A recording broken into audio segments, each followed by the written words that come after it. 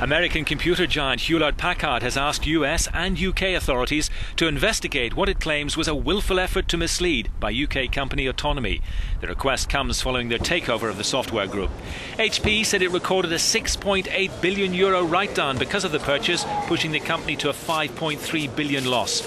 "We did a whole host of due diligence, but when you are lied to, it's hard to find," said Meg Whitman, HP's chief executive. Autonomy reject the allegations, with former Chief Executive Mike Lynch believing HP is trying to deflect from its worst financial results in its 70-year history. The American company is also focusing on Deloitte, the accountancy firm which audited Autonomy's accounts. The takeover was completed last October at a cost of €9.3 billion.